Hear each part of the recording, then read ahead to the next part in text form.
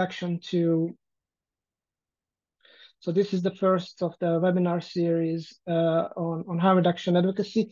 And I forgot to tell you that the webinar will be recorded. So if you have any problems with that, please tell it now or keep it in yourself forever. So the recording will be only used for educational purpose. So that means that if you, after my presentation, if you will speak, that will be part of the recording, but otherwise you will be not recorded.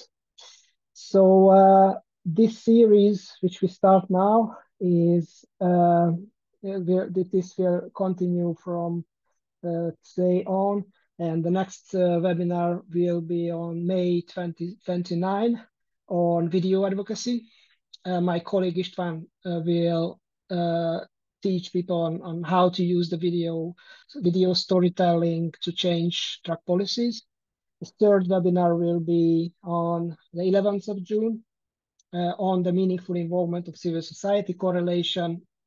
Undertook a study on the quality of civil society involvement in the field of drug policies in 4 countries. So we will present this study with the findings, and also we hope that some of the people from those 4 countries, Ireland, Greece, Finland, and Hungary, will tell you what kind of problems they encounter in this process.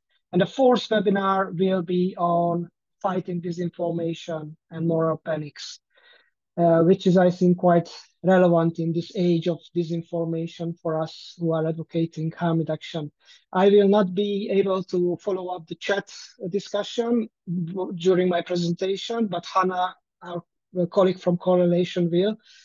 I would like to ask you, if you have any questions or comments, please, or either write it in the chat or keep it until the end of my presentation, and then you can ask questions or comments.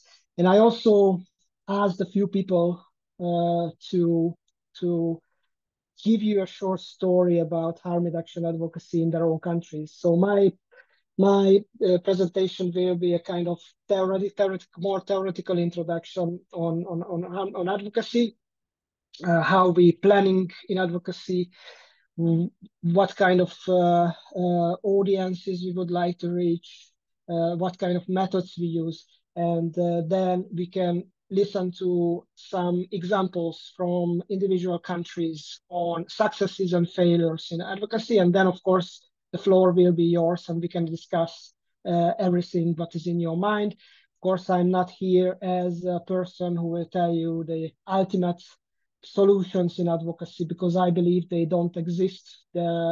Each and every country, each and every city has very specific context, and I don't believe in universal methods or universal ways that can be translated in every kind of political and cultural context. So let's start with defining what is advocacy. So advocacy, in the most general definition of the term, it is arguing for a cause or an idea. But here we are speaking about a more specific definition of advocacy, which is influencing policy decision making. In our case, influencing drug policy decision making in favor of harm reduction. And of course, advocacy can include different kind of things, like questioning existing drug policies. We can change public attitudes, participate in the setting of the agenda by policymakers. We can propose alternative policies, create space for a dialogue, mobilize people for a cause, and giving vulnerable people a voice. So those communities who usually are very underrepresented in the media. And we can also call it advocacy when we just try to make the systems, decision-making systems, more transparent and accountable. For example, my own organization have been doing this at the United Nations Commission on Narcotic Drugs for several years, actually since 2004. We do video reportings, and we try to make this otherwise quite obscure and bureaucratic system of the UN, drug control system, more visible for people from the outside. So when we speak about advocacy with harm reduction organizations, usually they list several challenges why we can't really engage in advocacy. So many times I hear from people that there are barriers such as, organizations have no time, they have no staff members dedicated on doing advocacy. Of course, there is no funding for advocacy in many countries, especially not from national governments, but sometimes there is a very scarce money from international donors. Organizations sometimes have no know-how how to do advocacy. There is a hostility from the political landscape, from decision makers. There is a fear of being labeled, fear of losing funding. If you are critical to the government, then you can lose funding. This was actually confirmed by our latest research on civil society involvement, that many organizations feel that if you criticize the government, then you can lose your funding. And of course, there is a lack of understanding of what is the role of civil society in the realm of politics. So some people believe that civil society organizations have nothing to do with policymaking. That's the task of a separate privileged political class. So if you get involved to that, then you are something like an impostor. But it's not, in reality, it's not the case. So civil society has every right, to get heard by decision makers and influence policy decision making. So what activities comprise of advocacy work? We can include here community organizing, when you organize the community to speak up for their own rights, different kinds of activism, awareness raising, public education. We can build coalitions, we can advise, counsel decision makers. We can do campaigns, media campaigns, either on the social media or on the mainstream media. We can organize training courses, sensitizing, for example, officials or decision makers or whatever target groups. We can do strategic litigation. I think this is a particularly underused tool, advocacy tool in our, especially in Europe, or I don't know, I don't know much about other regions, but I suppose it's the same situation that organizations usually don't have the resources and connections to do litigation. So that's when you're in a strategic human rights abuse, you hire a lawyer and you go to court. And I think here we can do still a lot of, we still have a lot of work, to connect to human rights organizations who have these capacities and who can help us to litigate in dire human rights abuse situations. And of course, we can do lobbying, contacting directly political decision makers. I will speak about these a bit later. If we look at like the theory of how policy making works, there are different kinds of attitudes and approaches or explanations how policy making does work. There is one model, we can call it a rational model, which considers that policy making is a rational decision making process. So this is the classical way, like you as a researcher, you produce, or you're an activist, you produce the evidence, you present it to the decision makers, you convince them that this is the best policy, and they will do accordingly. Unfortunately, this model is kind of naive if you look at the reality on the ground. So there are other types of policy. There are other models, explanatory models of policy making. There is the Byzantine model.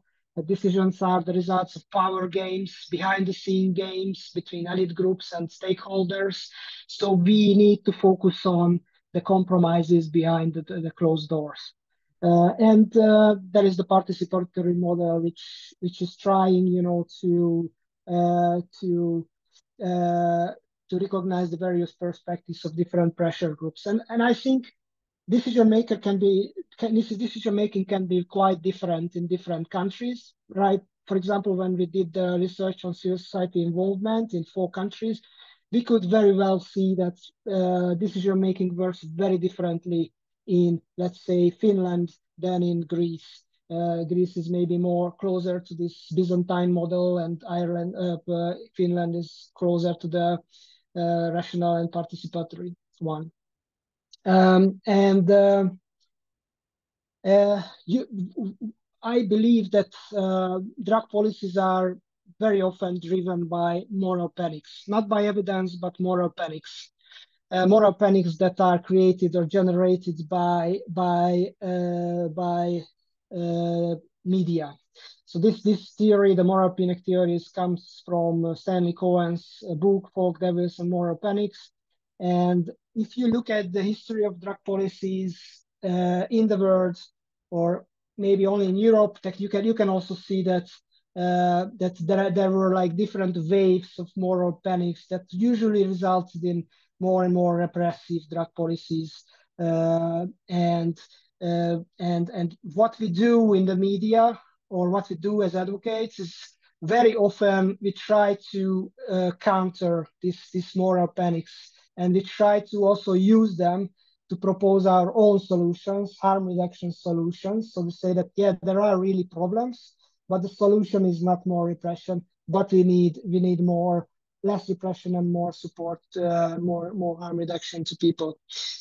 And I think it's also very important to know that we should not only focus on the evidence on what works and what is cost effective, but we have to address the fears and prejudices of everyday people in advocacy. So that's not something we can avoid.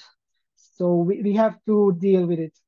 And of course, advocacy uh, sometimes targets directly decision makers, but usually you are having a broader focus, because there are different spheres of influence who are influencing the decision makers, who have a voice, who has an influence on making those decisions.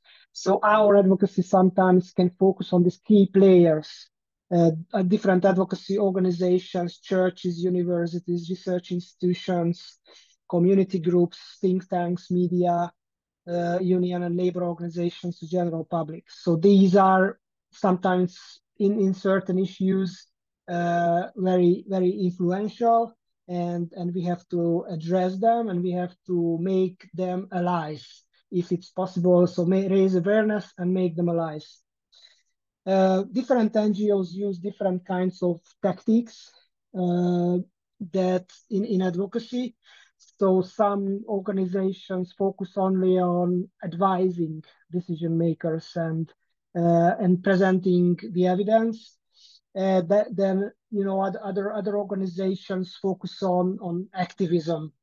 And there are organizations focusing on media campaigning or lobbying or different combination of these fours, but not necessarily each and every organization has to deal with all kinds of forms of advocacy.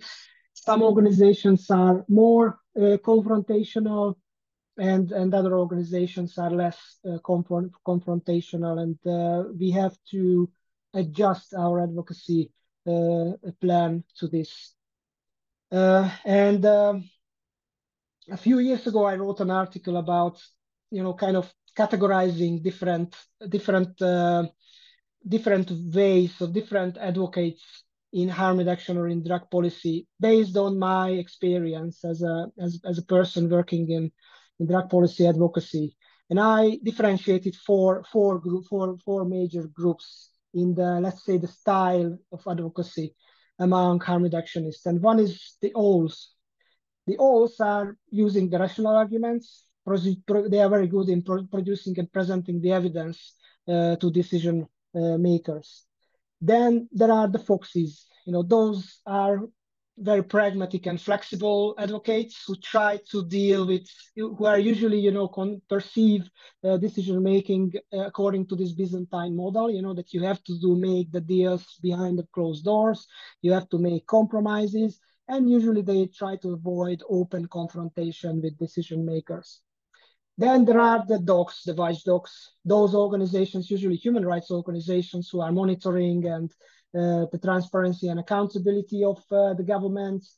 And usually these organizations, compared to the foxes or these people, they usually like publicity and confrontation with power. And finally, there are the elephants, those community activists who are trying to use mostly the power of the heart, just if I can say so, using the community voices in their advocacy. Of course, you can do all kinds of categorization, but maybe while I was talking about these 4 types, some of you recognized the differences, or in your own experience, you also have these types of peers or friends who use different tactics in advocacy, in their own advocacy activities. So let's also clarify the difference between advocacy and lobbying. So advocacy is a more general term. It means that when you are raising awareness about the impact of policies, lobbying is a more specific kind of advocacy. So lobbying is influencing a politician on a special issue, on a special piece of legislation.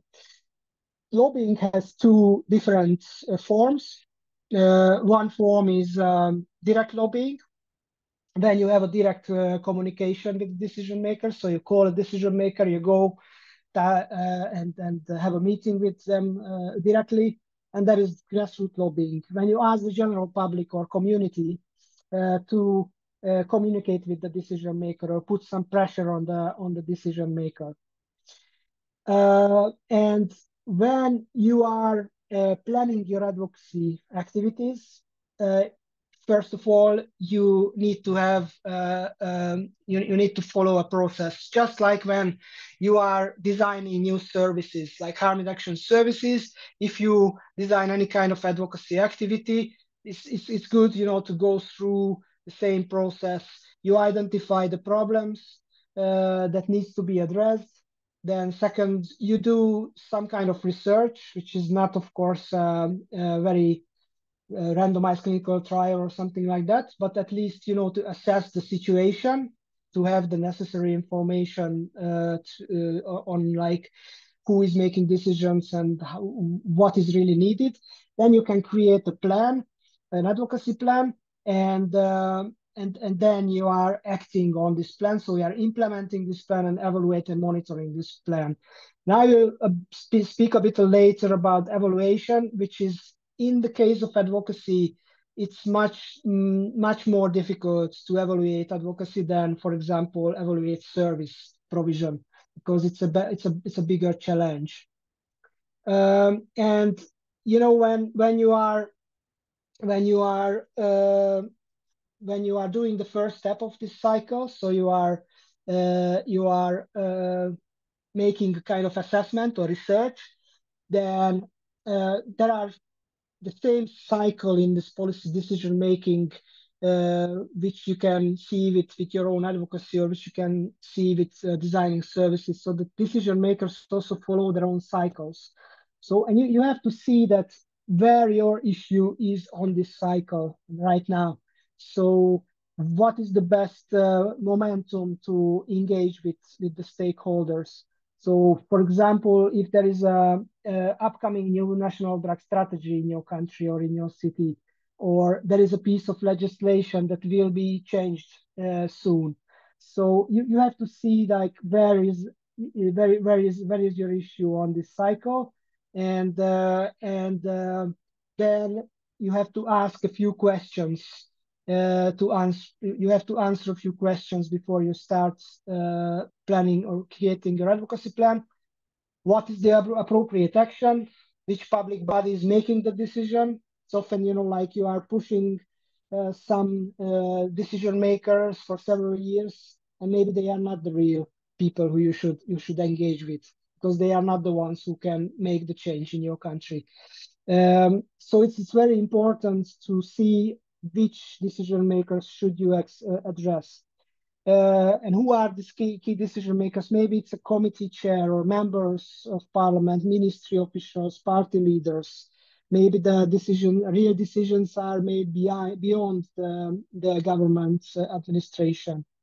And you should also see who is lobbying in support of this issue or against the issue. You have to see what are their arguments, what are the messages, because if if the real arguments behind, for example, repressive drug policies is different, what you use in your messaging, in your advocacy, then you will have no impact. And it's also very important, to spot the policy windows. Policy windows are actually those, let's say, very rare occasions when there are three factors correspond. So a problem is addressed in your country or in the political discourse.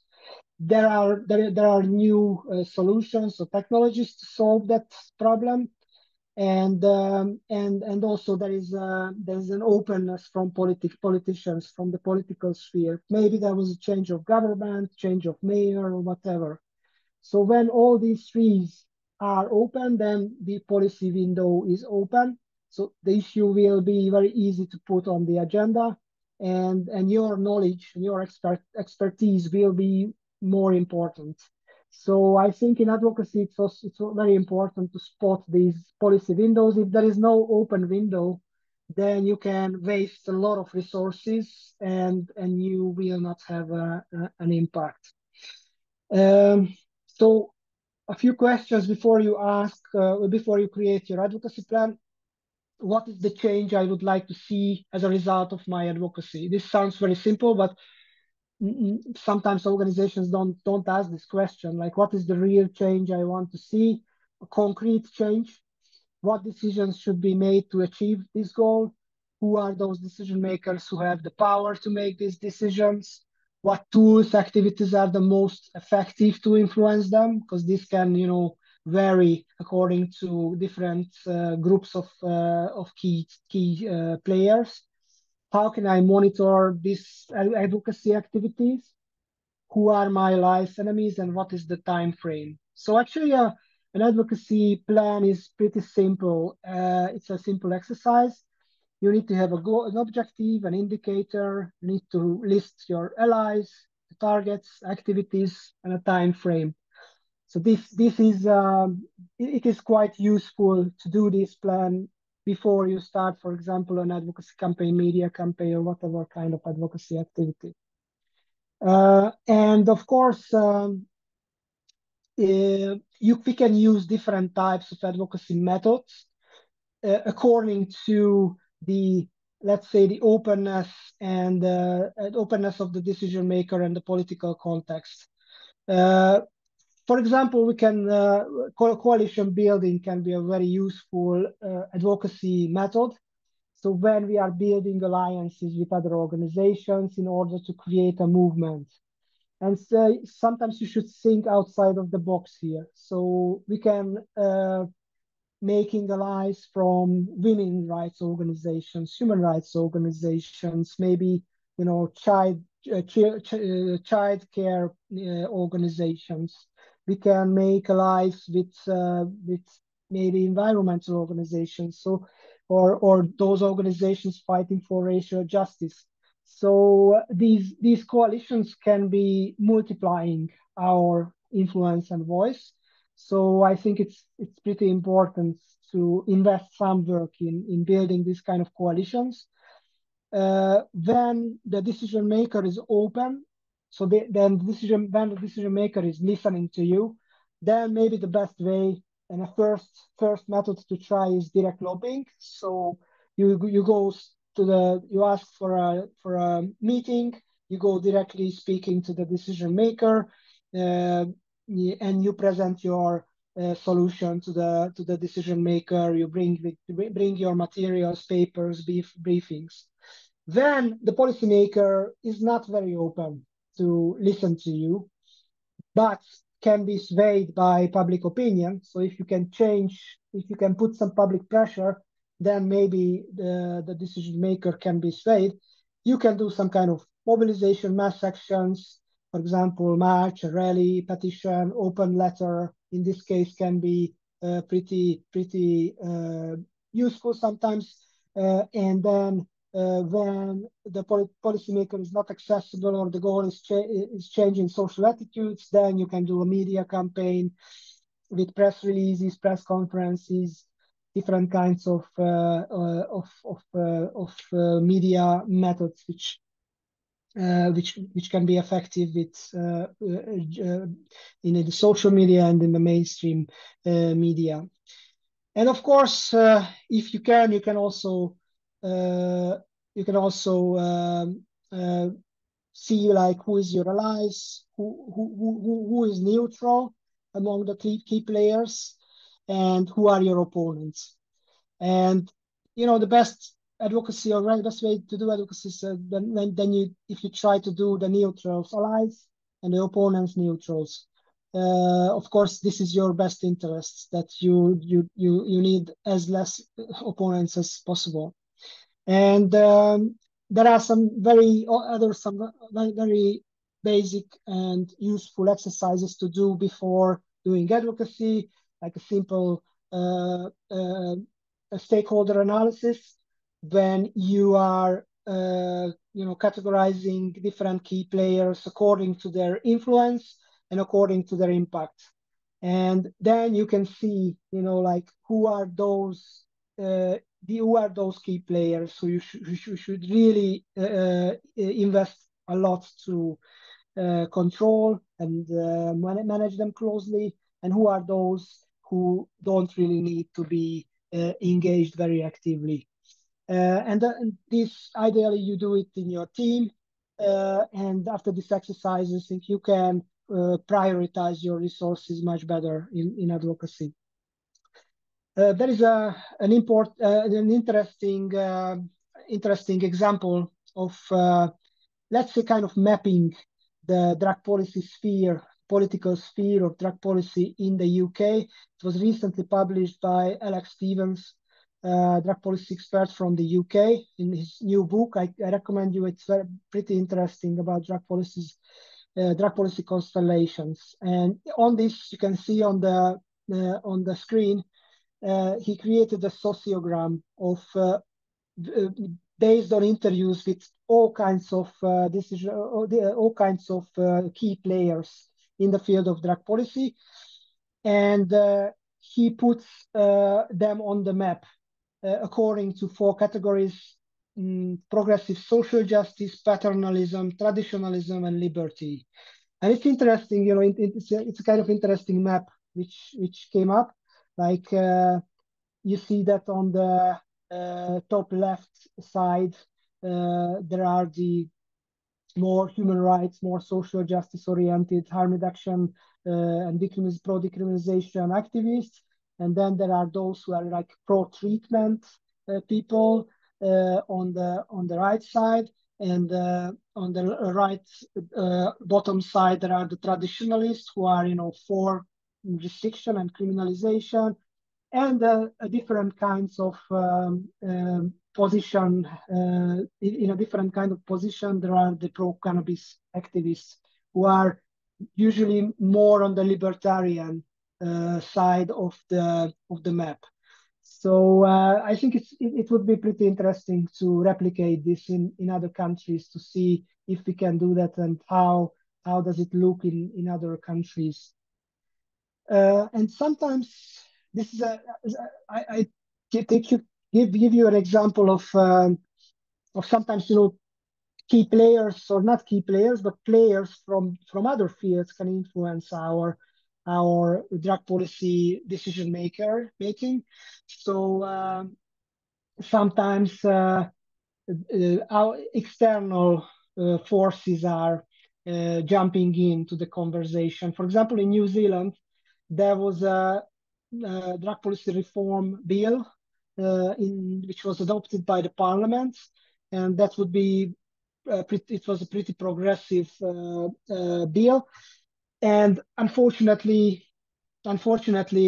in the end, it was blocked by animal rights activists because they said that this bill would make it possible to make clinical trials on new drugs and make a regulation of new drugs. But animal rights activists said that no way that you can experiment on animals. And finally, this was the reason why this bill was blocked from being implemented. So you should expect that sometimes there are external players who can influence the drug policy field. Another useful exercise to do among your team in your organization is the so-called message box. And this message box was produced by Nancy Barron, and it is usually it's used by researchers and academics to kind of translate their research findings to a more consumable information to the general public. So how can you make your message more consumable to the general public? And you can you can do it in a team that you draw this. You can see on the map this message box. Here you can see it in a bigger picture. So you have to identify what is the problem. So what is the problem with the current policy? Then there is what is the solution? So what is you propose as an alternative? Then what is the benefits and who is benefiting from your solution? It's very important to highlight the different groups who will benefit. And then you should also answer the very strange question, so what? And sometimes it's called the so what factor, that because people usually there are different kinds of advocates competing for the attention of people and decision makers. And maybe you believe that your case is the most important in the world. It is the closest to your heart, and you believe that harm reduction is so logical and so rational that each and every person who denies it or doesn't see that it's important is just simply stupid. But usually, you have to think with the head of the people on the street and with the decision maker who is bombarded with different kinds of solutions and proposals from different organizations all the time. And you should convince them that people care about this issue and that people will be affected by this issue, and it's not only an issue about a small group, but it's an issue which is important for the whole society. So I think for example, before you communicate in the media on any kind of harm reduction issue, it's very useful to ask yourself this question, like, so what? And can you really answer this question in a way that simple people in front of the television will agree with you or be convinced? This is an example of like, what do I mean by so what? For example, for policymakers, does this support my agenda, my political agenda? Do my constituents care? Or with managers, what will this cost? What is the time, effort, money? Who supports this? Then there are other NGOs. How does this fit to our agenda? So you can see, like, for example, women's rights organizations, how will they benefit from the solution you propose? Scientists, the media, for media, what is the really important is the newsworthiness. So how big story is this? Is this a good story? Can I sell it to my audience? Donors, or concerned citizens, how they will be affected. So you can go through all these categories, all these groups, and you can see, like, that your campaign or your message, how does it affect them? And of course, the different target groups, you need to adjust your tools, your advocacy tools. So when you are targeting professionals like researchers, academics, then of course it's enough to use scientific papers or research reports. And usually, if you just present research reports to political decision makers, that's not a good way of doing advocacy. So you have to, you should not anticipate that politicians will read research papers. They need to be translated, the evidence in short documents such as policy briefings or fact sheets. So if you go to decision makers, it's always good to bring yourself like a 1-2 pager or maximum 5 pager briefing, which you can leave behind to the decision maker. If you are doing a media campaign, of course, you can organize interviews, you can do press releases, press conferences. In our media, we have different training on media advocacy where we are practicing on how to do interviews, how to do press releases and press conferences.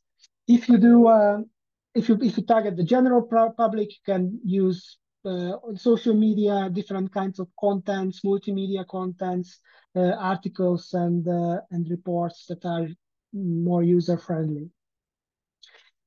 So if you do direct lobbying, I just tell you a few useful tips. Maybe you are even more experienced than me on this direct lobbying, and in the after my presentation, you can also add some.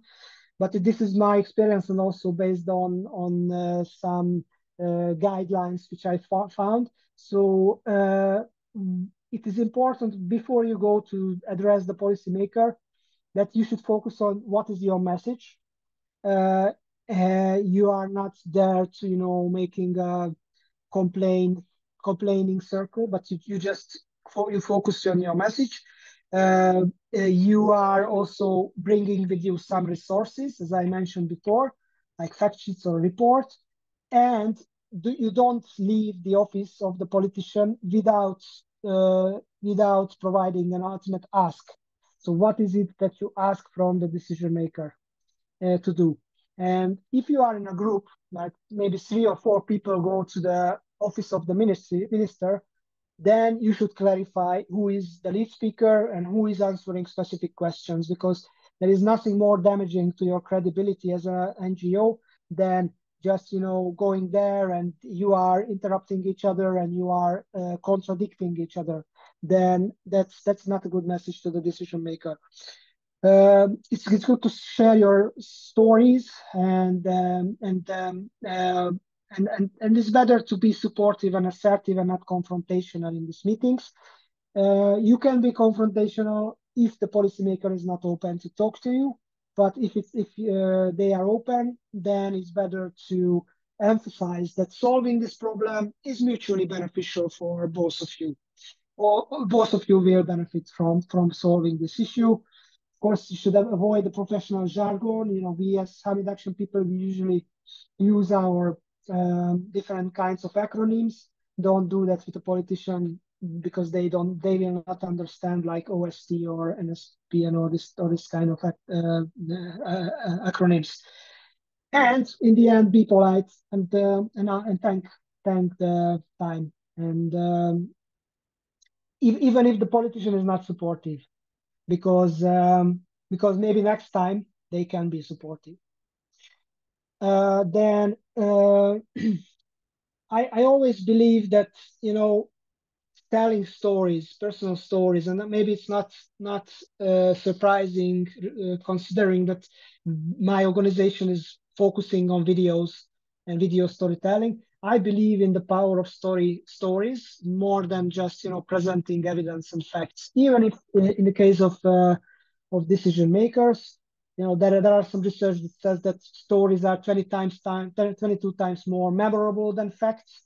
And it's very important to appeal to the right emotion.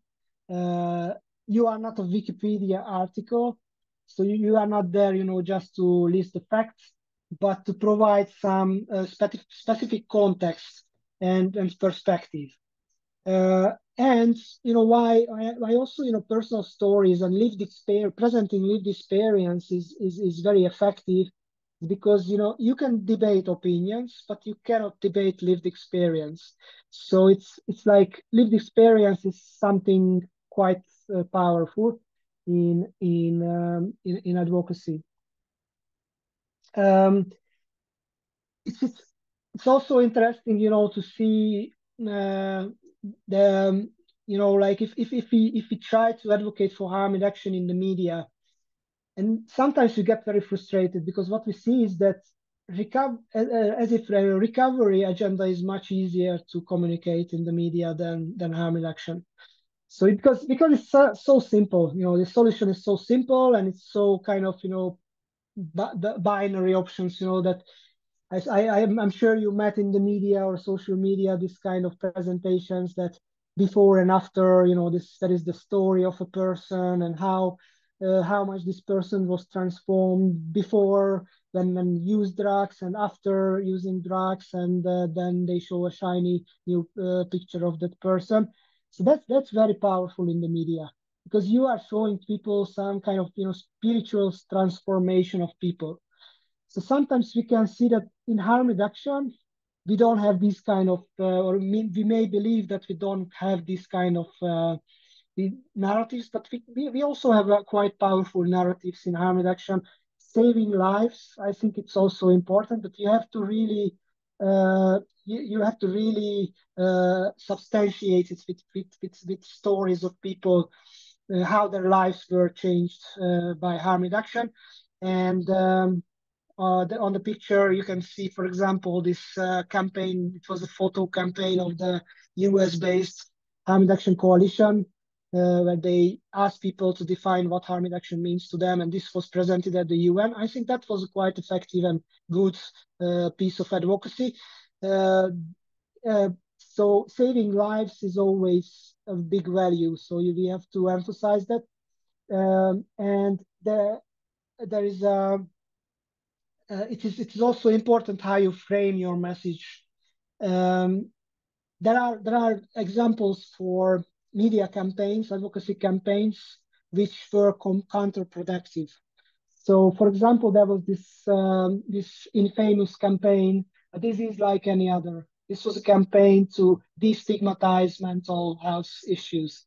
And in the end, there were some assessments of the impact, and it appeared that this resulted in increased support for treatment, but at the same time, it increased the stigma, medical stigma on people who have any kind of mental health issues.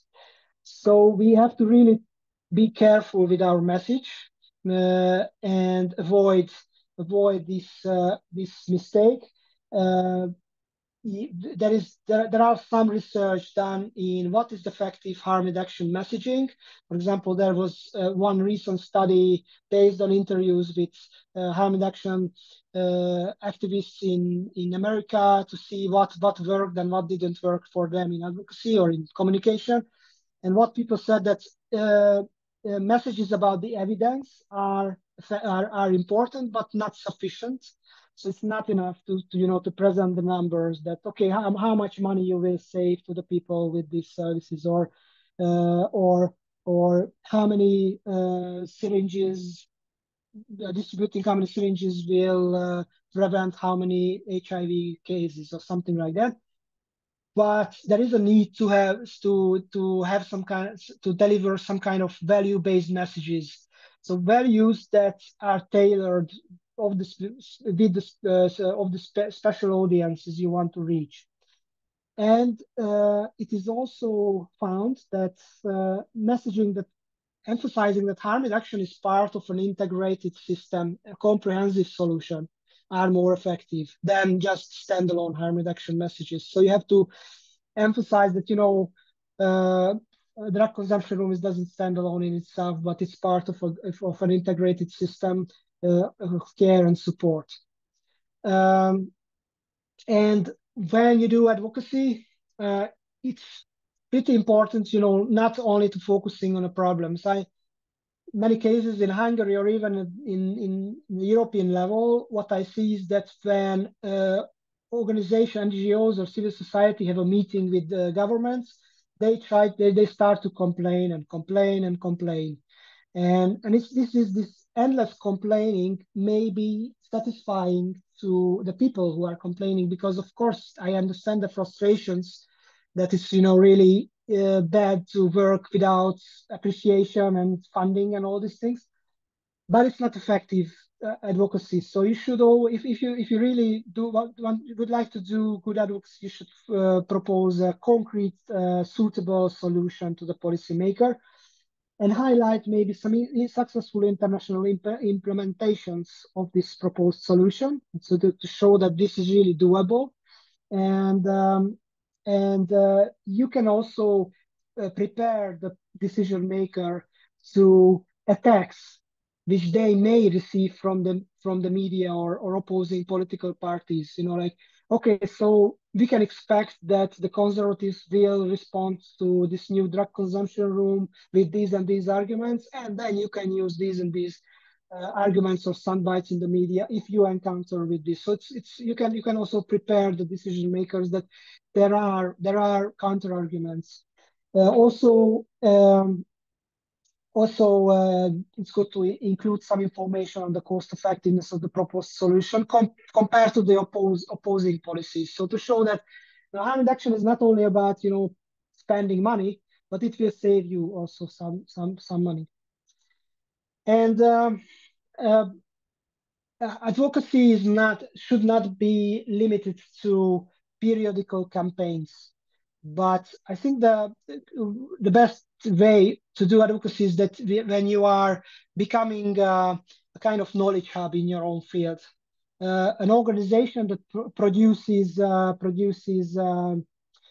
evidence, different kinds of reports, guidelines, and try to actively engage with the media. So don't only wait for the media to approach you, but actively use the media, like social media posts, blog posts, opinion pieces, give interviews, go to talk shows, because maybe you don't see the benefits in the short term, but remember the policy window. So when the policy window will open, that will be very beneficial for your advocacy. That you are a very important voice in your field, and you will be the first to ask by the media.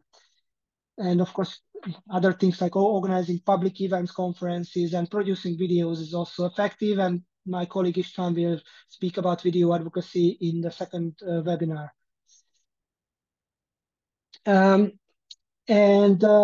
Yeah, on this slide, I just wanted to show you an example that direct lobbying can be really effective. This assessment was done in the US among the members of Congresses and senators who were asked, like, what kind of advocacy strategies made the best impact on their decisions. And as you see, in-person visits, in-person communication was the most effective, according to the decision makers themselves. And this shows that if you can use this option, if it is open to you, because building this kind of personal relationships, making personal appearances, make a personal impression on decision makers, I think that is very valuable. I told you that you should not present your research papers directly to decision makers. What you can do is to create backgrounder documents, for example, fact sheets or question and answer sheets. And these are usually just 1-2 page or maximum 5-6 pages documents. And even if producing these briefing papers have sometimes not an immediate effect, but you will realize after a while that journalists will use your briefing papers when they are writing articles about your issues. Decision makers will use your papers when they searching the internet for arguments in policies. So I think it is worth the time to invest to produce a few thematic briefing papers within your organization, and make them available online, send them to key players, media, decision makers. And also, I mean, if we speak about the formats, you provide facts and figures, but you can also provide, for example, quotes, which can put the whole issue into context. For example, quotes from affected communities.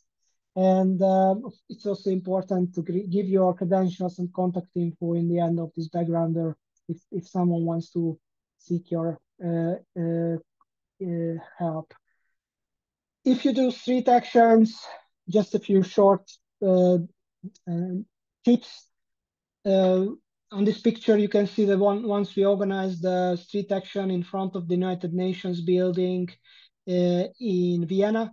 And if you do street actions and if you would like the media to come and report, you should, I mean, you can think about something which is not so usual, which is maybe unusual in like the visual, what kind of visual you show to the media. For example, in this street action, what we did is we put cages on the street, and from our people were speaking from outside of the cages. And of course, if you do any kind of street actions, it's important, if you expect people to join you, then it is important to make these protesters to feel that they are important. So to do some kind of collective action, or letting them know that how they can contact you and be engaged after the protest is over is very important. And of course, I've been to many street actions and protests, and sometimes very simple problems can mean that they fail to reach their objective. For example, if the speakers are just not audible enough, and people just don't understand what the speakers are speaking about. So you have to carefully prepare these. In the end, I also wanted to mention, that according to current research done by Correlation, most organizations report about negative trends in how civil society is treated, how decision makers perceive civil society's role. We call this phenomenon the shrinking space for civil society. So that there is like less funding, less political support, there are hostile media attacks in many of the countries of the European Union, and I suppose in other countries it also happens. And sometimes in some countries, this space is not shrinking, but already restricted because there are repressive legislative pieces against NGOs, foreign agent laws, for example. There is legal and administrative harassment against organizations. What we see in many countries, for example, in Hungary too, that governments create their own so-called gongos to replace the NGOs. For example, in Hungary, the government created a pro-government so-called civil society organization, but it gets all the money from the government, and it propagates repressive solutions in drug policy. And we know that they only created it to oppose organizations like ours, to relativize this whole scene, and to show that, okay, so you see there are other organizations and they are representing the complete opposite of what you are doing. So I think in these spaces, especially in the restricted spaces, Hungary is now between the two, like shrinking space, restricted space. It is very difficult to do good advocacy. Sometimes what works, or what worked in Hungary, is using an alternative entry point. That means that you realize that the national government is completely closed to your arguments. Then you should cut back your ambitions. Maybe you can see what can you do with local governments. Can you do some changes in the local level? For example, in Hungary, we did some advocacy in the local level, in the Budapest level, And although our government is very repressive and against any kind of harm reduction reforms, but we could get a new funding source from the municipality of Budapest, which has opposition leadership. So, and another way to deal with this repressive space for civil society is to try to build coalitions and alliances, to multiply the voices of civil society and also to respond to threats together. In Hungary, we also have an informal network of civil society organizations that receive money from abroad and who are usually scapegoated by the government. You can do public education about the role of civil society. Again, this is something that was tried in Hungary. And of course, building communities. Unfortunately, what I see in the eastern part of Europe is that in many countries, especially where there is no global fund money, there are very weak groups of people who use drugs. And I think that we need to change this. And without the meaningful involvement of the community of people who use drugs, it is just, it is just makes no sense to speak about harm reduction advocacy. And of course, another issue which usually comes up when we speak to policymakers is that these civil society organizations, they are political. They are doing political lobbying and advocacy. They are serving some foreign interests or maybe some party interests. And I think it's important for us civil society organizations to be ready with telling them that policymaking is not only the business of professional politicians. So you should know that you have each and every right to get to be involved in decision maker and making your voice heard. And it's always a big dilemma, with civil society organizations, how much distance you keep from political actors. Because in most of our countries, it's mostly left and progressive parties who support harm reduction. There are exemptions, of course, some notable exemptions from this, but this is usually the case. And if you get too close to these parties, then they will accuse you of being just a mouthpiece of political parties. So I don't have like an absolute solution to this issue, but maybe later we can discuss how you are if you encounter this kind of criticism from the government, and if yes, how can you respond to this kind of accusations, or what do you think? What is the healthy distance from party politics? Okay, so a few words in the end about advocates evaluating and monitoring advocacy. I found this quote in a very good article. The article is called "Elusive Craft of Evaluating Advocacy." Even the title tells a lot, because it says elusive craft, and it's really elusive to speak about evaluation. It says that in advocacy evaluation, the cleaner the data, the less likely it is to measure what matters. And I think it's really true that unlike, when you are providing services and then you have, okay, I distributed these and these many syringes and harm reduction kits, and I reached out this and this number of people and involved referred to treatment as many people. Then with advocacy, this is not so simple. It is not so simple to establish the connection between your activities and the changes of policy making. It is easy, to monitor the outputs. For example, like how many leaflets you gave out, or how many likes you had on Facebook, or how many viewers your video had, or how many people came to your event, how many news articles you were published after your campaign.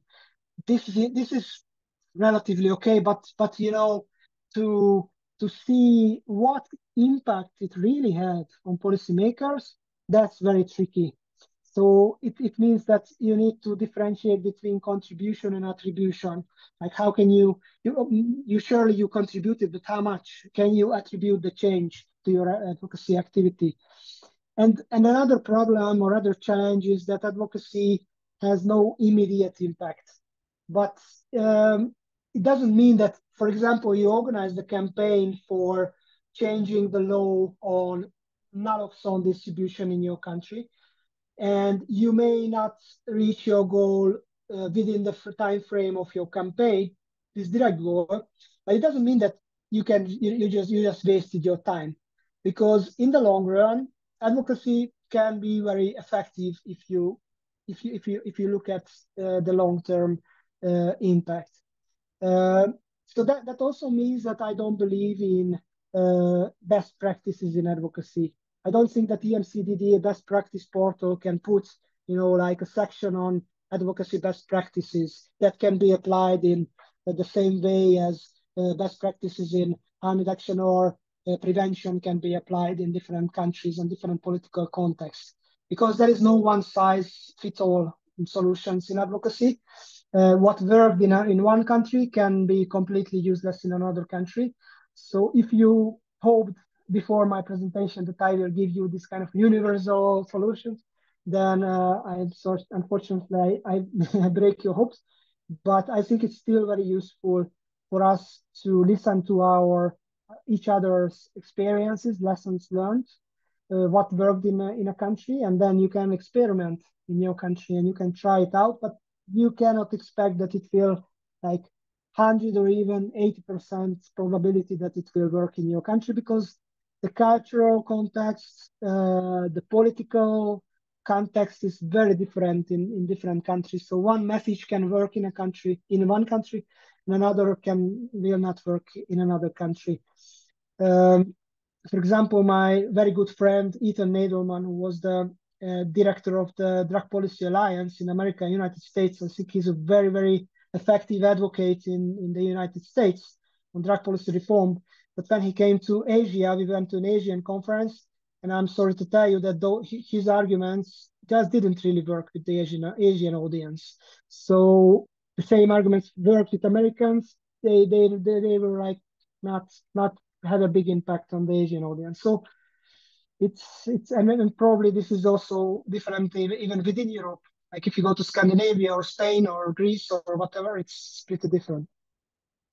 Uh, just one tip about evaluation is that if you have key players you want to influence, what you can do is to maybe measure, like, who are the key players in your field and how many people are aware of your issue.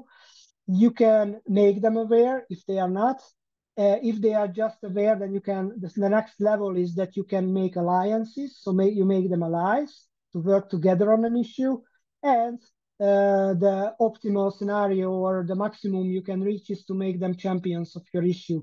So this you can somehow measure that your advocacy, how effective your advocacy work is. And the long-term impact of advocacy. An example is, for example, cannabis reform in the US. Now you see that in several countries of the US, you see cannabis is being legalized. And if you look at the public opinion in the US, you see that it very slowly changed. How can you make sure that what was the contribution of cannabis reform advocates to this process? I mean, you can't really measure that, but surely, even if you can't give an exact number how they were influencing it, but surely they had a big influence. For example, if you look at the media articles on cannabis issues, you see that the numbers kind of followed the trends of public attitudes, the change of public attitudes. So it was exponentially growing as well. And of course, it is not accidental what the media writes about. So what cannabis organizations had a significant impact on that. But what exactly was the impact? It's very difficult to measure. So there is, in every case, every advocacy issue, especially in harm reduction, there is a so-called abeyance period. This is a period when nothing happens. So there is no substantial change in policy. But does it mean that you should not do any advocacy in these periods? No, it does not mean it, because as I mentioned to you, even in these periods, you can build your own credibility. You can build your own becoming a knowledge hub in the public. And when the policy window opens, then it's really can be very useful. And of course, in advocacy, there is no linear steady progress. And I think this is one of the reasons why it is very difficult to get funding for advocacy, because donors usually they expect you to deliver something in a certain time period, and if you cannot promise that you will deliver that change, then they will be not so happy to give you money. We have media and video advocacy training. So this was just a short introduction to advocacy in general. But we have a media advocacy training and video advocacy training, different time frames. We can do this online or in person. So if your organization is interested to learn how to use videos in advocacy or how to do effective media campaigns, then you can contact me and we can arrange this. We had trainings from New Zealand to Africa, South Africa, so several organizations, several activist students. So these can be quite useful because they are very practical. So we have exercises, practical exercises for organizations. Thank you for your attention. This is my email address, and now I would like to open the floor to your experiences. And before we organize this webinar, I approached a few harm reduction activists from European countries, and asked them to prepare with a short story about their own advocacy in their country. So what works, what didn't work in their country. So I think it would be, after this kind of more like theoretical introduction, it will be useful for you to listen to some practical experiences from harm reductionists from different regions of Europe. So first, I would like to ask, and of course, after these three people, you will be also asked to share your thoughts and comments and questions with the audience. I'm asking you, do you have any specific questions regarding the presentation before we move to the specific interventions from people?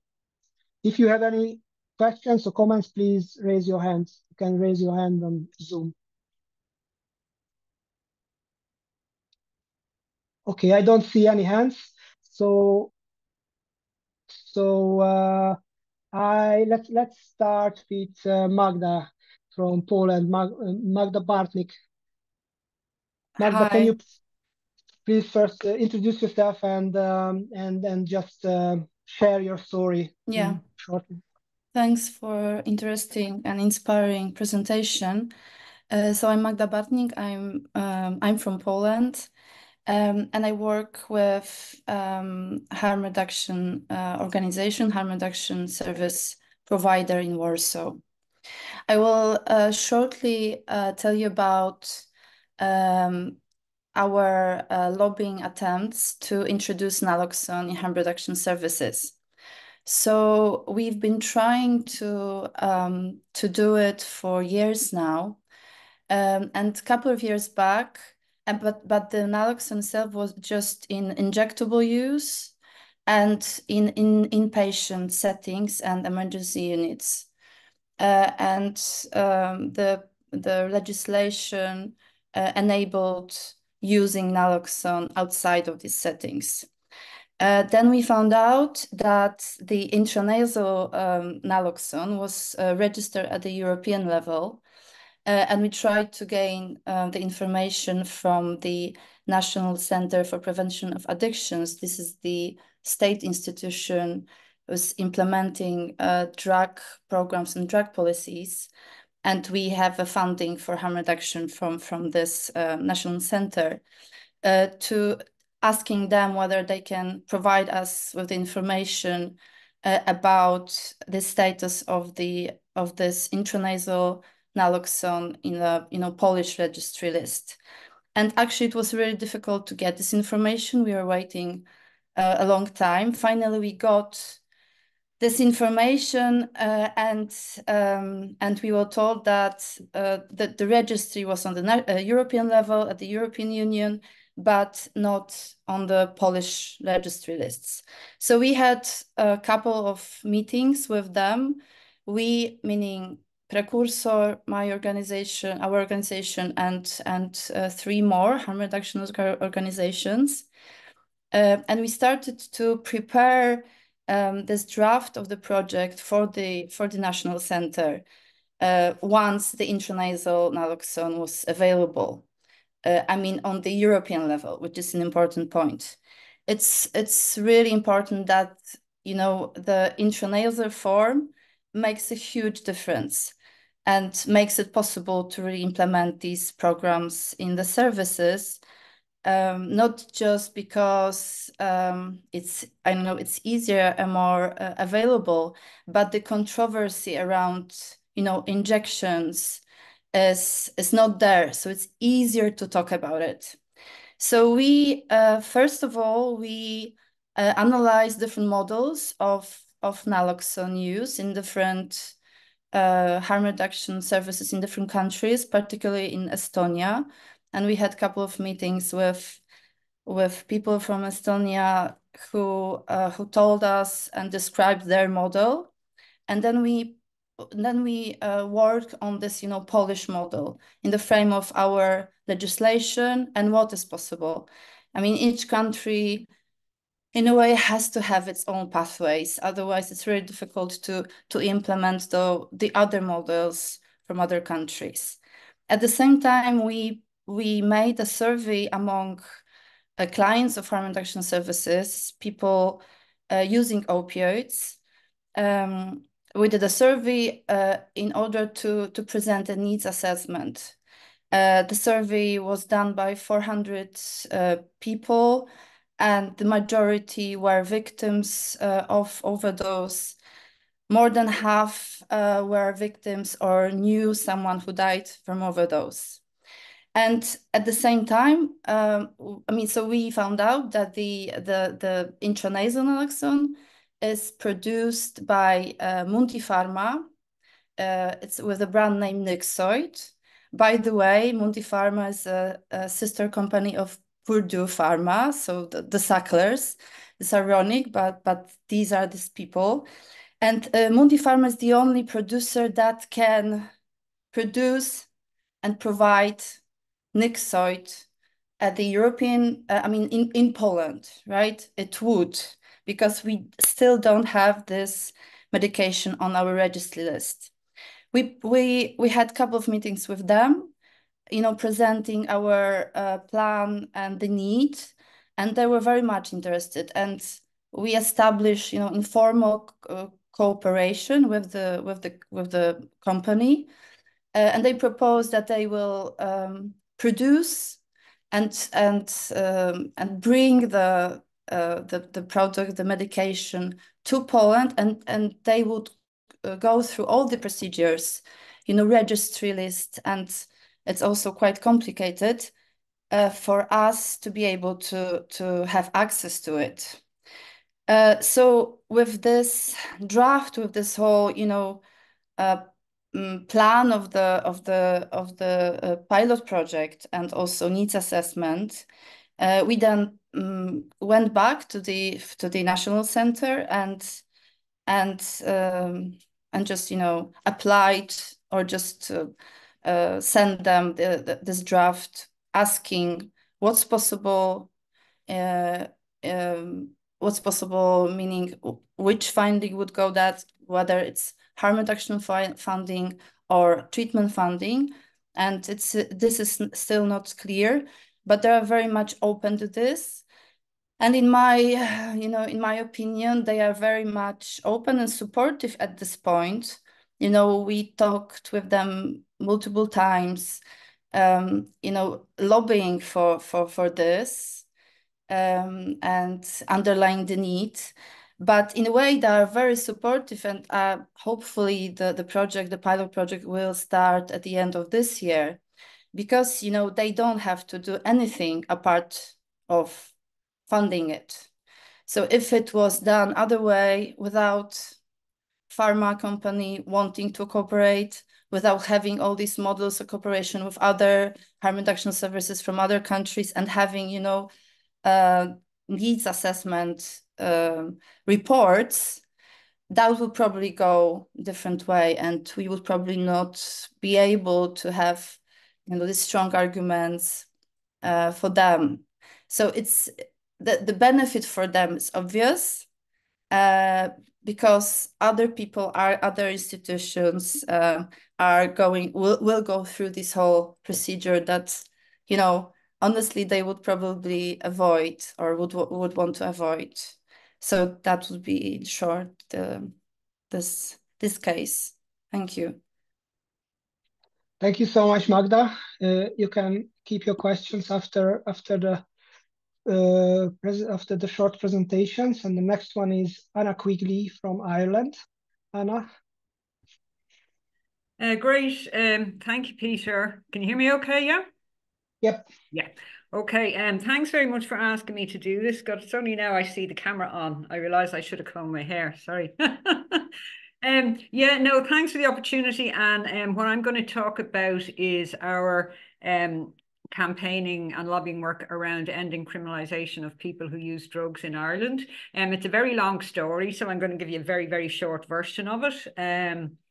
I'll do a quick run through it first, and then just highlight a few of the key learnings that might be useful for people. So I'm going to look at my notes, because if I don't, I'll just go on way too long.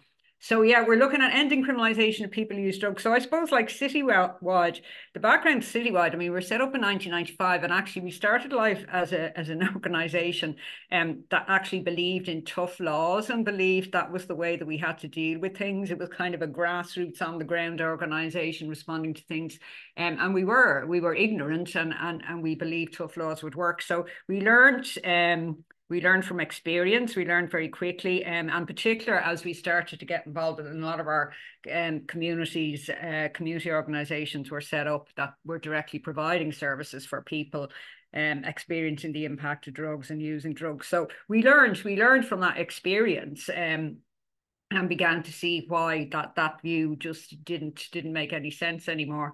And particularly when in 2012 we were doing a new kind of strategic plan for the organisation, like, people just kept bringing it up. Look, on the one hand, here we've got a lot of really good community projects on the ground that are delivering services and working with people.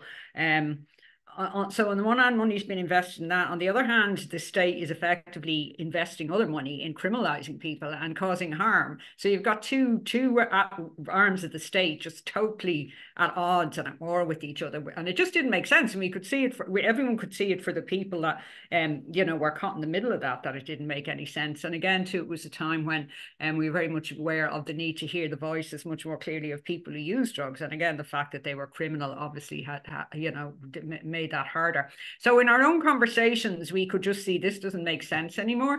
So in the 2012 plan, it was identified, and one of the things we needed to do was start looking at the whole idea of not criminalizing people anymore.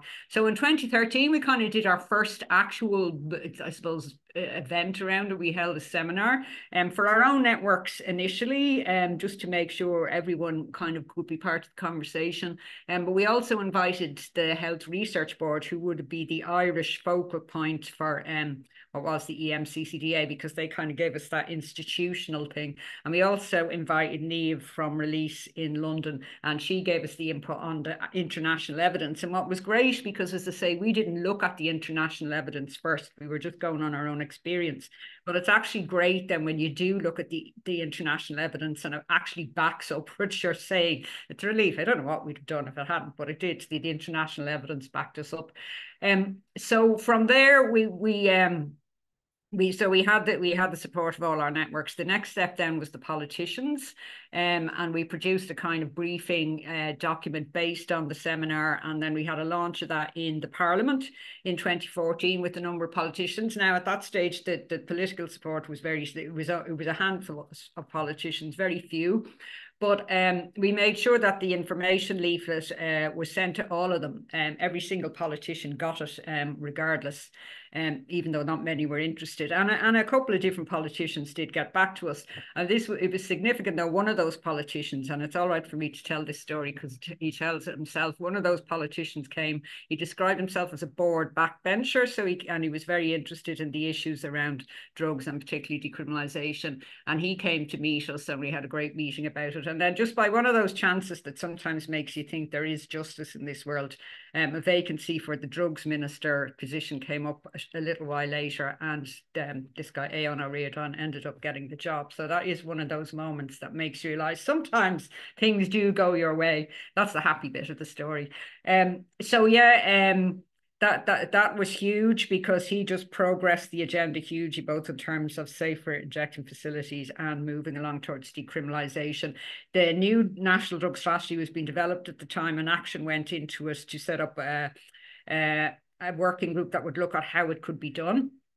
And I can remember now, 2015 citywide, we had a conference for our 20th anniversary. We had the President of Ireland and we had the Minister for Drugs at the conference, both saying, yes, absolutely, not just decriminalisation, we need to look at regulation, and we were made. So we thought, 2015, there you go. Then this is the sad bit. In 2016, we had an election, and there was a change of government, and the Minister's party were no longer in the government. That's not always a problem, but unfortunately the new government that came in, really there was nobody with any particular interest in the drugs issue or anyone that showed any particular understanding about it. So that set us back quite a bit. Probably a good lesson for us, I suppose. The working group then did happen. That was one thing we felt, well, at least we have the working group now to look at decriminalisation, but unfortunately that didn't work out too well. There was a judge appointed to chair it, which yeah, and then it was very civil service dominated, and it actually made the conclusion that we couldn't really introduce decriminalisation in Ireland. So that was also really difficult. 2020 then we just continued, you know, our kind of day-to-day lobbying work anyway, though we were in a more difficult environment. We kept in touch with all the politicians. But 2020 we were heading into another election, and one of the things that was really important here was that in the government that was set up after that election, the Green Party are a minority member in it, but they got an action put into the programme for government that there would be a citizens' assembly on drugs held in Ireland. So that again was huge, because that Citizens Assembly now gave us a new forum to open up the discussion again on decriminalisation in a much broader way. The Citizens Assembly is a mechanism that's used in Ireland where it's generally to deal with issues that we find very difficult. It has been used around the abortion issue, around marriage equality, and it gives the opportunity for a wider group of citizens to actually discuss the issues and come up with conclusions. So that Citizens Assembly happened in 2023, and just to say that the voices of people, what you were talking about, Peter, the lived experience, the voices of people who use drugs and of the families were hugely critical in having the conversations with the general public. They made a huge impact. The good news then, that a strong recommendation from the Citizens Assembly that we should end the criminalisation of people who use drugs. They've now made their recommendations, and we now have a parliamentary committee which is currently being set up, and its job will be to look at how do we implement the recommendations. So we're back in a hopeful space now where we actually do have a recommendation. Because it comes from the citizens, it's quite powerful because it's not seen as politically aligned. We have a recommendation that we should end criminalisation of people who use drugs in Ireland. We have a new government committee, or a parliamentary committee being set up to look at how we do it.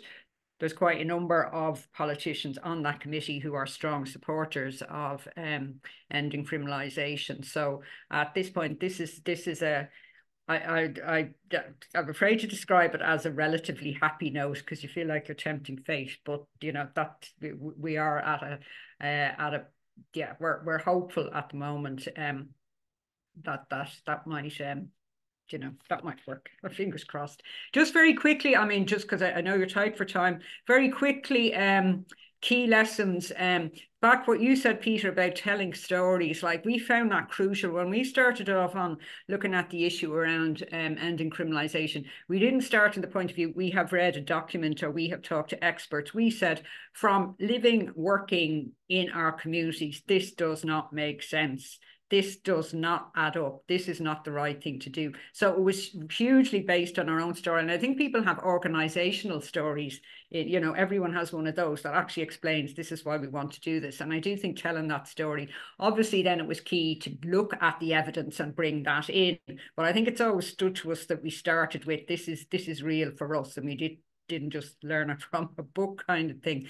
The second thing, I suppose, that our experience is that civil servants overall tend to be very conservative. I don't necessarily mean that in terms of their political views, just in that they tend to be reluctant to get involved in things that involve significant change. They're cautious. So obviously you need relationships with key civil servants, but our experience is that they're not the people who actually bring about the change, that's very much the politicians, that it needs that political leadership from somebody somewhere in order to kind of bring about any change that are significant. And again, with that, the only thing our learning would be that whether it's good time or bad time, you just keep at it. You just make sure every politician keeps getting your updates and keeps getting your asks all of the time, because like that, you know, as we just have discovered, you just never know. You just don't know where you're going to find allies. Again, it's an advantage to us because we're a network. In terms of politicians, that's an advantage because we have groups that are linked in different parts of the country. So again, that is important too when it comes to politicians.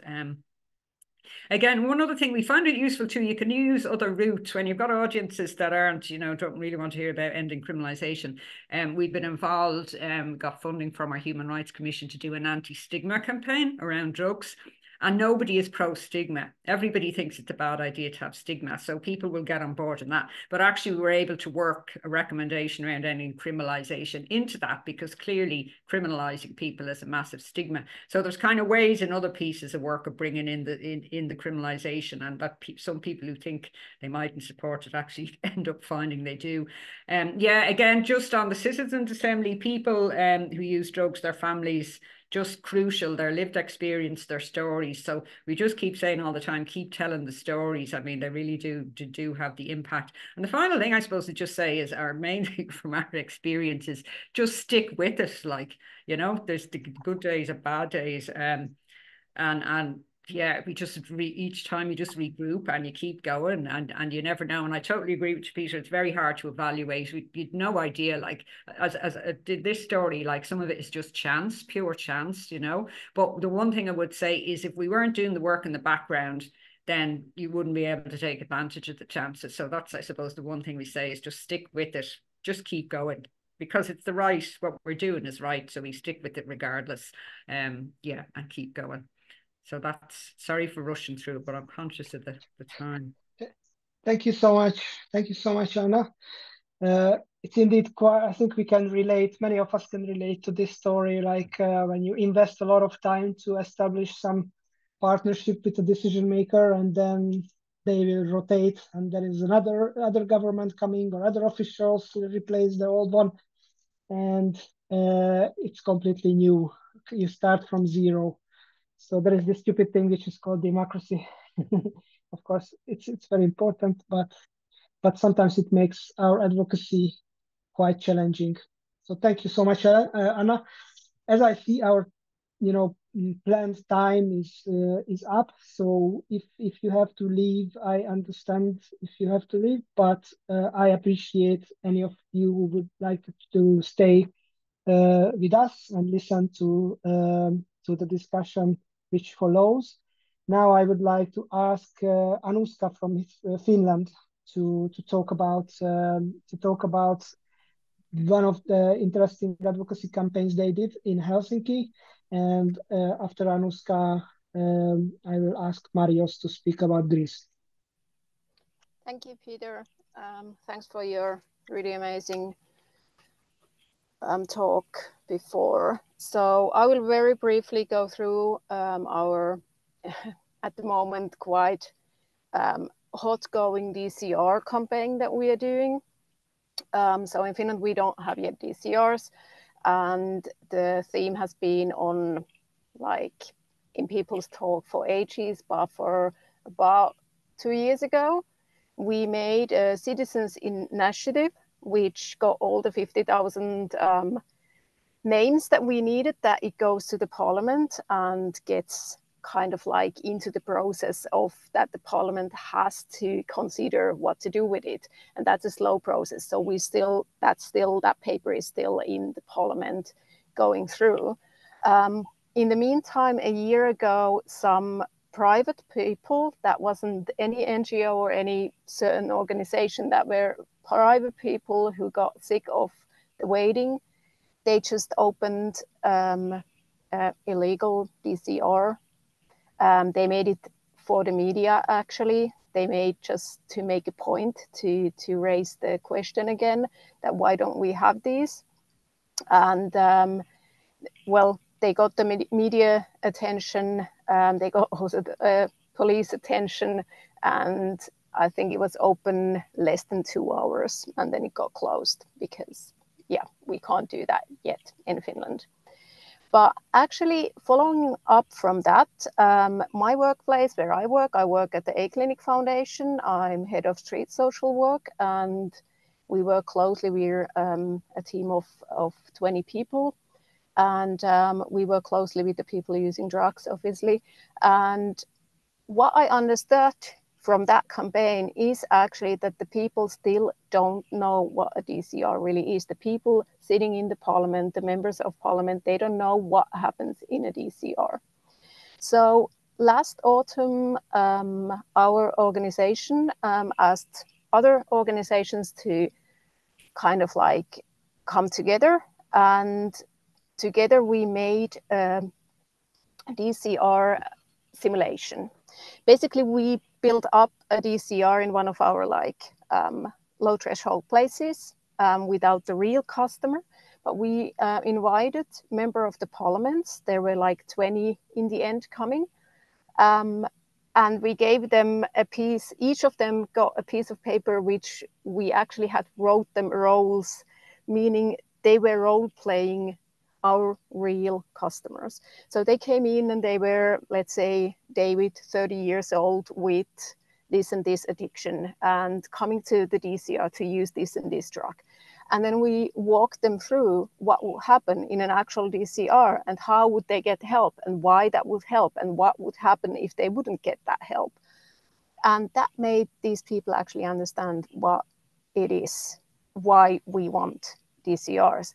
And each single one of the members of parliament that came to that simulation left saying, of course, I'm going to vote for this. And this is, like I said, it's a slow process. The citizen initiative is still in the process in the parliament. And at the moment, what we're now doing is that we're now inviting the members of parliaments to come to do the outreach work with us. So I've had, during this, let's say last 6 months, I've had over, I think I'm going in about 13 now, and 13 different people coming with me on the streets and do kind of follow the work that we do with these people that we actually ask these DCRs for. So showing them why we need them, why do these people need them, and that this is a good thing, that we're not trying to kind of do anything stupid here. So in my point of view, giving them the actual understanding what it is about has been the key to make the people making these decisions understand why they should vote for it. And most of them who have said no to it in the beginning have said no because in the end they haven't known what it was about. They thought that we just helping these people inject drugs, and that's it. they thought that these DCRs are just some sort of like glass boxes where there's kind of nobody around to help you, and then somebody just like can inject drugs and walk away again. And they also, other people thought that there's actually nurses giving these people the drugs.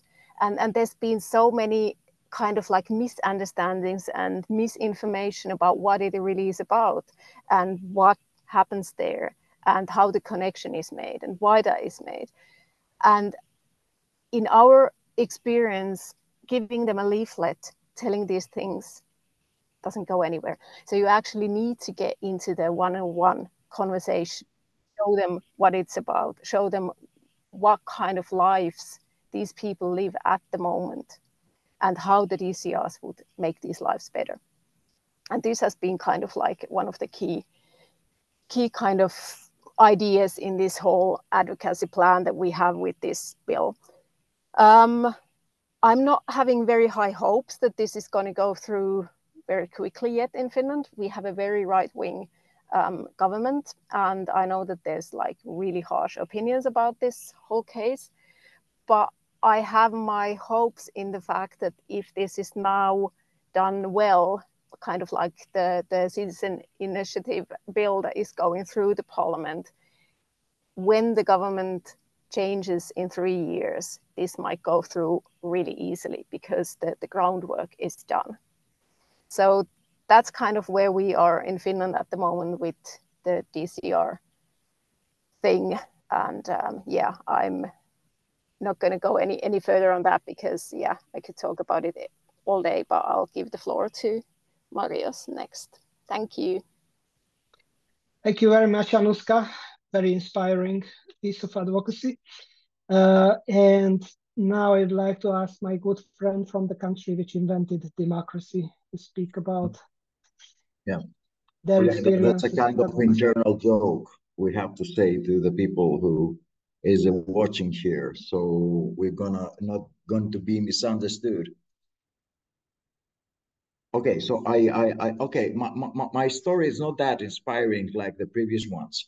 And also I have to highlight the fact that I'm now on a new position, in a new role. So I won't be really vocal as the previous times who I was actually representing civil society organizations. I have just to say the following because we're talking about advocacy. As I always say, there are local factors who shape our way of advocating. And in Greece, sometimes in a chaotic environment, when we're talking harm reduction advocacy and drug user advocacy, we have also to answer one basic thing. What are we advocating for? With very simple answers. So let's say that the local factors are a kind of an unstable social and economic environment, extremely high death rates to people who use drugs from multiple factors. One of them is overdose. It's around the 40% of deaths is overdose, and the others are other issues. There is also a very toxic environment between the central government, the local government, blah, blah, blah, blah, blah, blah. And there are also clashes between the NGOs. Peter mentioned before that when civil society representatives go to a table and discuss with, let's say, state stakeholders, cannot afford to picking up fights between them or arguing. But this is not the case where I come from, unfortunately. The first thing we have to do here when we're advocating for naloxone, because this is our main issue today, is to find a common language with the people we're talking about. This is sometimes can be really challenging. The second thing is that we have to expose the problem with evidence. Like we have a new research published in the Journal of International Drug Policy that actually proves the extremely high death rates from overdose in people who use drugs. And the third thing, after all that, we have to form a kind of alliance with these people. So we have to move on forward, advocating for harm reduction and naloxone. In the past, we made as users union networks and civil society organizations, we grabbed the opportunity from the International Overdose Awareness Day, which is in the 31st of August. So we made a kind of, let's say, workshops during that day. And we tried to raise awareness about naloxone. Also in the Support on Panics campaign in 26th of June. And also we are lobbying behind closed doors. Now, in the level of the municipality, which is I work for right now, the former administration was awarded from Bloomberg Philanthropies because successfully made an alliance with civil society organizations and with top leading epidemiologists advocating for naloxone. So the former administration with civil society organizations and top leading epidemiologists got an award around July of 23 in London. In March of 23, there was a modification in the law about naloxone, who decharacterized naloxone as a drug, if you can believe that, and made it available, but only to state-funded or state-recognized organisms. In an open translation, that means that naloxone still is not available to peers, and it's not available to civil society organizations. So we have always the Greek paradox. We were awarded internationally for the open distribution of naloxone, but we don't have the open distribution of naloxone. And some stakeholders present the naloxone issue as a success in international fora, that it's available for all, but it's not available for all. And we have very contradictory messages from the central government about what is going to happen in the meantime with naloxone. So we have this alliance with Bloomberg Philanthropy. It's a vital strategy for healthy cities, and Athens is in it. And we have a kind of, let's say, an outline of what we're going to do next. Some colleagues from civil society organizations met twice the Minister of Health in the previous months, and they addressed the issue of naloxone. We will take, as they say, a more aggressive stance, employing investigative journalism to pressure for transparency in action. Tying to the upcoming World Drug Day, we plan to publish 2 or 3 articles that will explore and analyze the broader policy on problematic drug use and its implementation. The current situation, as we observe it, starkly contrasts the positive portrayal by the government and heads of relevant organizations. Our upcoming investigate efforts aims to expose and detail these discrepancies to the public. Furthermore, we'll produce a few videos supporting material and via social media channels. The communication material that we'll produce will be to increase pressure to government, implement the specific policy, which is naloxone, available for all. So this is our short-term plan to do that, and we hope this is going to work, because it's unbelievable that a central government presents as a success story that naloxone is available for everybody, and at the same time people are dying on the streets because naloxone is not available to peers and to civil society organizations. And that was my little story from the cradle of the Western civilization. That was a joke. Thank you, Marius. Okay, so thank you so much for the speakers who presented us their short stories of successes and failures in advocacy. And now I would like to ask any of you have questions about these country examples, or if you want to share any other stories from other countries, because I already talked a lot, so it would be better to give you the floor, and maybe any of you have anything to ask or share.